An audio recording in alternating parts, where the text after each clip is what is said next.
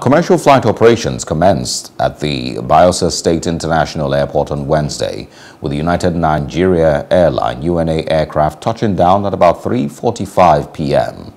The aircraft, which took off from the Murtala Mohammed Airport 2 in Lagos at exactly 3 p.m., had on board the state governor, Senator Doyediri, among other dignitaries. A mammoth crowd of jubilant Bayelsans had thronged the airport from early in the morning in order to witness the historic event. Addressing the crowd on arrival, Governor Diri said full commercial flights would commence in 2 weeks based on bookings made. This is an airport that will open up Bayelsa in terms of tourism. This is an airport that will open up Bayelsa in terms of economic development. And so, this airport is critical in terms of transportation, the economy, and tourism.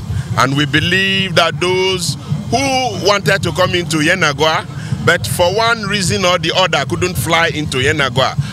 For example, the chairman of Nigeria United Airlines is flying into Yenagoa for the first time in his life. And so Yenagoa is open for business, Bayelsa is open for business.